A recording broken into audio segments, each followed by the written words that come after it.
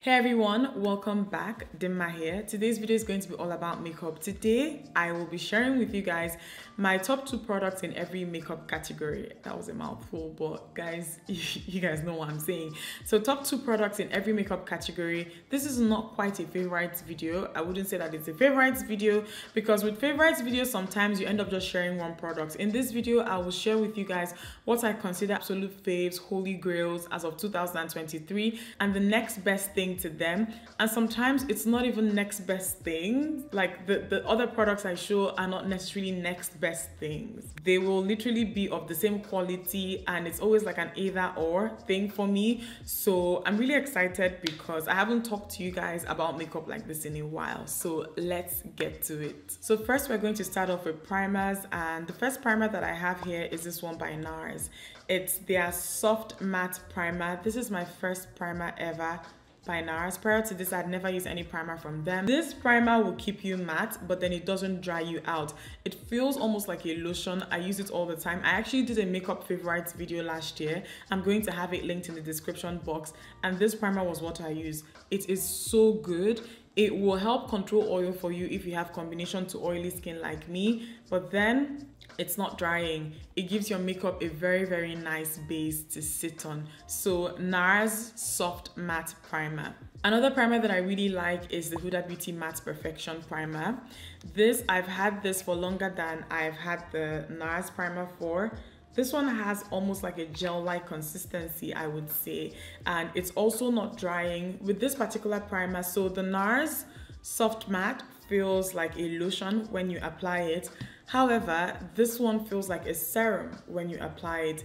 You don't get that silicone-y feeling that you get with a lot of silicone primers, because this is not a silicone primer to be honest, but I'm just trying to explain the feel you get with it. It feels like a serum. It's very lightweight. It sits on the skin in a way that I consider to be very lovely. It just gives your makeup a very nice base to sit on, okay? It doesn't emphasize texture. It doesn't make your makeup look patchy. It doesn't dry your skin out. I really love it. So if you have oily skin and you're looking for good primers to try, then I would highly recommend this. One thing I'm going to say before I continue with this video is that I also did not do, like, this video is not like high-end versus drugstore or high-end versus affordable. That's not what it is. I really wanted to show you guys products that I swear by, and I didn't want to be forced to pick a second product from a category just because of price point, if that makes any sense. So some of the products that I have here are more affordable, or they're affordable. Some of them are even Nigerian brands, but then this is not like a high-end versus affordable thing. It's just products that I like, okay? And also I want to add before I move on that these products, like, this doesn't mean that there are no other products that I like in this category, because you guys will see that I actually also talk about products that I consider decent or good that I possibly like. But just consider this video like, gun to your head, Dimma pick 2. These 2 are what I would most likely pick, okay? So let's move on. The next set of products that I have are foundations, okay? And the first one here is, okay, so let me talk about the MAC Studio Fix Fluid. A lot of people that I have met have a love-hate relationship with this foundation. However, I personally love it, and I use this for years, to the point where I would use it in my videos and people will be in the comments being like, Dimma, how do you get this to work for you? It just works for me. It's one of those foundations that I consider to have a very great formula that works for people with different skin types, okay? The only thing about the MAC Studio Fix Fluid is that finding your shade or getting matched properly, especially at the counter, can be very tricky. And when I hear people complain about MAC Studio Fix Fluid, it's always something around like being matched or the way they were matched. But outside of that, I consider this a very good foundation for my skin type. Combination to oily skin, it gives you very good coverage. It is buildable. The only thing I'd just say is that you don't necessarily want to cake this on, but what I'd say, it will give you wear that kind of lasts you throughout the day. It's also one of the few foundations that I really like that has SPF 15 in it. So let us say, like, on a good day you actually skip SPF, which I'm not recommending that you do. This is a good foundation and kind of gets at least your face covered while you're wearing it. So MAC Studio Fix Fluid, the shade I have here is NT47, I think, but this is a very good foundation. Like, I don't even have anything in this bottle. I think I've just not repurchased like but it's very, very good. It's a very good foundation. So if for any reason I can't find this one I am holding right now, I'm going for my MAC Studio Fix Fluid, and this is the NARS Sheer Glow Foundation in Macao. I've talked about this so much at this point that I think in almost every beauty video that I've put out between last year and now, I was speaking about this. And it's what I'm wearing right now. It's an amazing foundation. I would highly recommend this for people who have oily to combination to oily skin, sorry. I would highly recommend this for people who have dry, normal skin. The formula is one of those that I can see working for everyone. It does not sit heavy on the skin. It does not dry the skin out. Like with this foundation, you can also layer it very, very well. It doesn't have a very thick consistency. It works great. I live in Nigeria, so it can be very hot and humid here. This works so great for our weather. And this is one of NARS's oldest foundation, one of their much more older foundations, not even one of the more recent ones that they've released. It is so good. My shade in this is Macao, and it's just amazing. The shade is a perfect match, a perfect fit for me. I just like it a lot. The only thing downside with this is that it doesn't come with a pump, just like the MAC Studio Fix Fluid too. And in 2023, I don't understand why brands still do this. So you'd have to buy a pump separately, but I feel like one pump is enough. So this is like my second or third bottle of this foundation. I got a pump once, and every time I open a new bottle, I transfer the old pump into the new bottle. But this is a very, very good foundation. Very good. Most of the time, I think I'm going to keep repeating this in this video. Most of the time, people like us who have combination to oily skin, you go to makeup counters, they push very, very mattifying things towards you. When you actually switch to products like this, and it's kind of the same thing with the primers I already talked about, you will see that you actually don't need products that are very, very mattifying to end up with a good base, or a base that wears well throughout the day, okay? Really like this. Okay, so next product, brows. These are brow pencils, and in this particular case, one is actually very, very cheap, like way, way cheaper than one. So the first one, I'm going to talk about the more affordable one, is the ColourPop Precision Brow Pencil in Banging Brunette. You guys know, if you've been following me for a while, that I was obsessed with this for such a long time. Like, it is the one thing that I would buy and buy and buy. ColourPop also delivers to Nigeria. However, you get your products through the post office, which can be a bit tricky, but this is such a gorgeous brow pencil. It will give you the type of definition you want. If you want to use a light hand with this and give yourself very short, gentle strokes, this works. If you want a very dark, rich brow, this is going to work. It's also not one of those brow pencils that you kind of end up, it gets waxy as it wears. No, it actually looks good throughout the day. It's so well made as well, considering the price. You have an end that twists up in this end, and here you get a spoolie. I think that considering the price that you pay with this is it's such a good brow pencil. I would recommend this. From as long as ColourPop makes it, I will keep recommending it to anybody. So this particular brow pencil, which is what I used when I was doing my makeup today, I fell in love with last year. And this is a Charlotte Tilbury Brow Cheat Pencil. It's their Micro Precision Brow Pencil, and this is in dark brown. I love this because it has a very thin, a very, very thin pencil, and not only is it thin, it's also angled. What I've found with this is that because it is angled, it makes it very easy for me to fill in my brows a certain way. It makes it easy because of the angle to draw short strokes. It makes it very, very easy to outline the bottom and top of your brows. I just like it a lot. It's more expensive than the ColourPop brow pencil, but this is one thing that if you can afford to splurge on a brow pencil, this is as good as it gets as far as I'm concerned. It's a very, very good product. So the next set of products that I have here are concealers, and these are my absolute faves. And if you've also been watching me for a while, you will just know by how often I use this, or by how often these two products appear or have appeared in the list of products used, just how much I love them. So the first one that I have here, I really, really love. It's the more expensive one, but this is a Too Faced Born This Way multi-use sculpting concealer. This is, as far as I'm concerned, one of the best concealers that has ever been made in this world, okay? It covers or gives you very good coverage. It blends out so well. It has a very, very creamy consistency. It comes with a wand for you to apply. My favorite thing about this is the fact that it does not dry out. You know, like a lot of concealers are good, right? So you get the cream concealers that, yeah, blending them out is much easier, and you can always come back like 10 minutes after applying before you set to blend it out again. But the thing with those type of concealers is that it creases really quickly. They crease really quickly. And then you get the ones that are kind of marketed to be crease proof or not to crease as quickly. And then what you see with those ones is that they kind of dry out really quickly, like mid application. Sometimes just like within 5 minutes they've set. I don't know how Too Faced has managed to do it with this concealer, but this concealer gives you time to blend. It doesn't set too quickly. It doesn't crease once you've actually set it. It's just like a very, very good like balance between like cream and like fast drying concealers, I would say. The color that I would always use to highlight, because that's what I use on my immediate under eye area, is Butterscotch. This is very, very good. I'll recommend this for people with all skin types. It's a very good concealer. I think that this even works. I've seen people on YouTube use this as a foundation, okay? It just works amazing. So this is one of those concealers that you can use to define your brows, you can use to define underneath your eyes, you can use to contour, you can use this for so many things. It literally is a multi-use concealer. It's not, because there's so many concealers that I know that we come across that we know that we literally can only use for specific things on specific parts of our face. This is not one of those.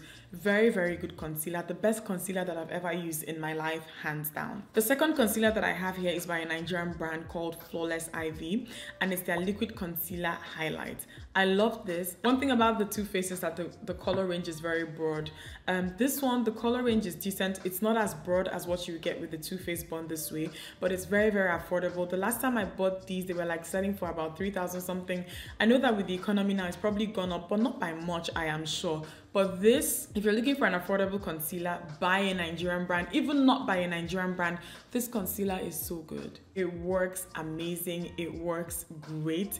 Like, it gives you very, very good coverage. It blends out well. It does not dry out mid-application. It gives you the exact type of highlight that you need. It's just amazing. So if you're looking for concealers to try out, sometimes I even like to use these two together. If I want a much brighter under eye, I like to use this one and then go over it with what I have here, which is the Flawless IV FL02 concealer. Okay, so the next two products that I have here are setting powders, and they are from the same brand. I'm sorry, I don't have two different brands for this. So first one that I have here is the Laura Mercier Translucent Setting Powder. This is my favorite setting powder for my immediate under eye area. Just to set highlighted parts of my face. I also love to use this to set concealer as well. I just love it. I repurchase this all the time. It works great. I love the formula. I love how fine the powder is. I love the fact that you have like no color payoff to this, and as a result it works for people with different skin tones, okay? For people who are much darker, Laura Mercier has another one, the Translucent Setting Powder in Medium Deep, which is much darker. You guys can see that there's a color difference. I love to use this, or this works great as an all-over setting powder for me.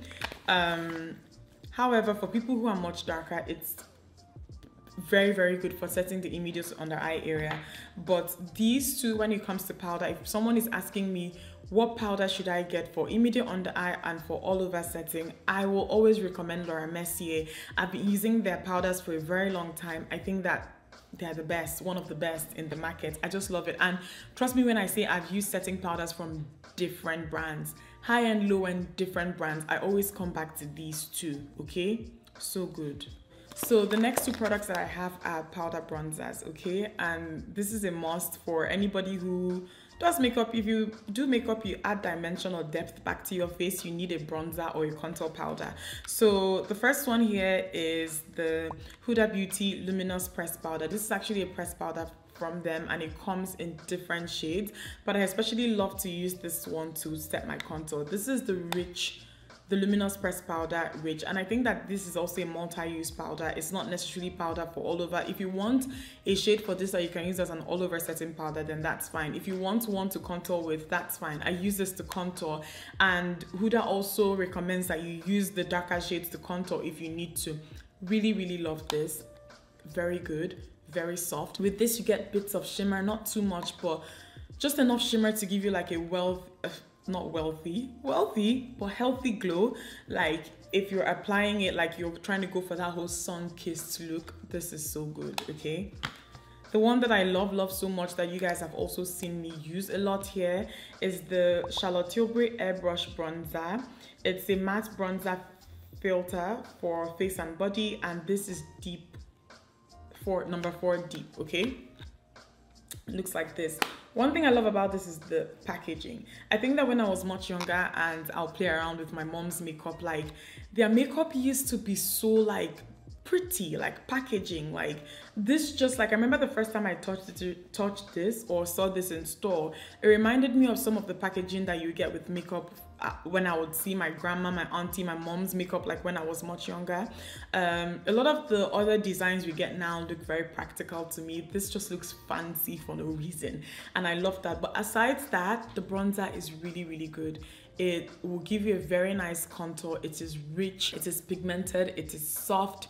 It's amazing. I know I've just talked about bronzing powders and setting powders, and immediately after talking about these, I wanted to share another product in case you do not want to spend money on these products individually. One other thing I'm going to recommend that you get then is the Grail palette by Dabota. This is a Nigerian brand, and the thing is, if you open this, you get a wide range of powders. So you get lighter colors that you can use to set your highlights with, you get colors that you can use to set your face with, and then there are darker colors to contour with. This is a very good palette, and I've tried quite a few of these, and this is the one I know that I reach for the most.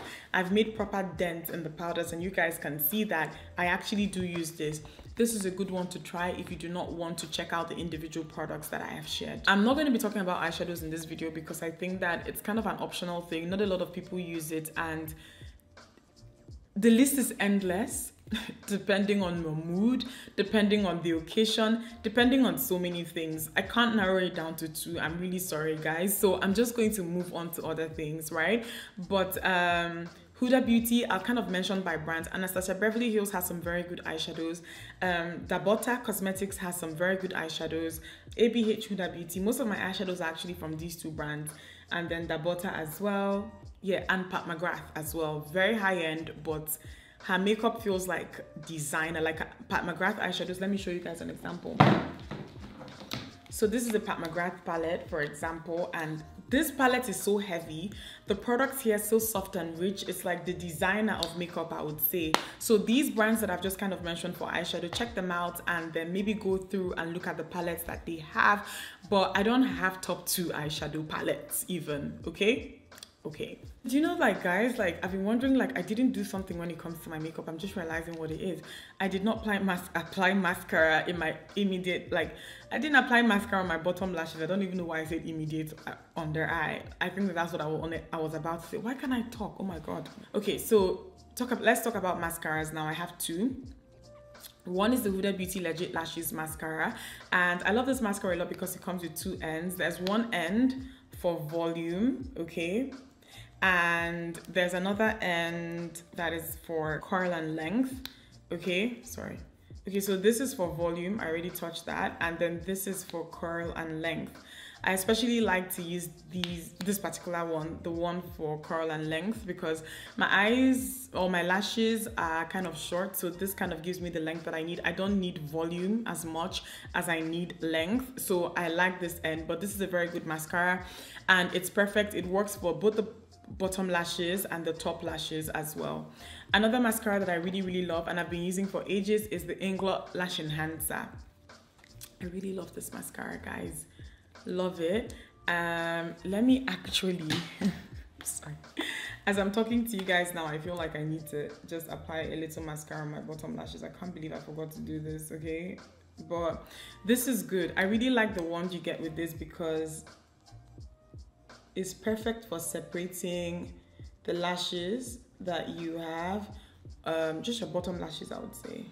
So Inglot Lash Enhancer, guys, I really love it. Okay, so next, eyeliner, and these 2 are my favorites. The first one is the Huda Beauty Life Liner Quick and Easy. This is in very brown. I tend to use this more than I use the black one because it's a very dark brown. And what you get with this liquid pen liner is the stuff of legends, I would say. This is what we hoped like 5 years ago that pen liners could actually do. I have not used gel liner since I started using this. I have not even used liquid liner since I started using this. This gives you such good control. It is very, very pigmented. It does not dry out quickly. You get decent use out of this. Very, very, very good, guys. Very good, okay? Huda Beauty delivers to Nigeria. You can order from their website. I'm going to have a link of all of this in the description box, okay? And the second eyeliner that I really, really like is the Charlotte Tilbury Iconic Liquid Eye Pencil Rock and Coal. It looks like this, and this is in black. I love to use this to line my bottom. Like, I also use it to line my upper lash area, sorry. I also use it to line the upper part of my eyes, but I love to use this to line my waterline. It's so black and so pigmented, like glides on like a gel, like so good. It also does not make my eyes sting, and let me tell you guys, I have sensitive eyes, so anything that just makes my eyes feel weird, I do not like it at all. And it sets when this pencil liner sets, guys, it sets. It doesn't budge. It doesn't start flaking. No, these are two very, very good eyeliners. If you're struggling with eyeliner, if you feel like what you have keeps running, if you feel like you need something that will not make your eyes sting, try these two. These are very, very, very good. So the next two products that I'm going to be sharing with you guys are blushes. So I know that some of you do not think that black women need blushes. I personally think that they add very good definition to the face. I have a blush on right now, and I think that it's complemented the makeup that I have on so well. And my favorite blush, hands down, I've been using this since the beginning of time, since the beginning of this channel, is MAC's blush in Raisin. It's a very, very good, like, the color is kind of what you get between like a very like nice fuchsia and a dark coral, and it's perfect for people our skin tone, okay? This is one of MAC's oldest blushes, one of my favorite blushes. I've gone through so many of these, so good. So the next blush is by NARS, and this is Taj Mahal, okay? So next blush that I have here is by NARS, and this is Taj Mahal. If there's one thing that I want for my girls of color, it is to try orange blushes. Nothing will look luscious on your skin like an orange blush. If all else fails and you don't even know what color to get an orange blush. If you wear red lipstick and you find that when you wear red lipstick you're not sure what type of blush to use, get an orange blush. Taj Mahal is one of those beautiful, this is actually a sample size that I have, and when I use this or finish this up, then I get another full-sized